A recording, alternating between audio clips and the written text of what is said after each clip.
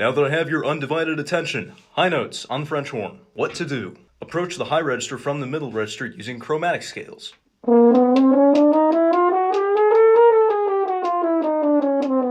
Approach the high register from the middle register, this time using lip slurs.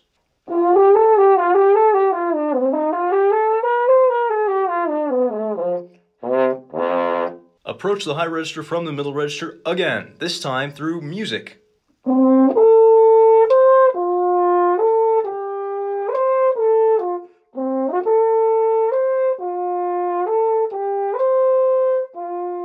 What not to do.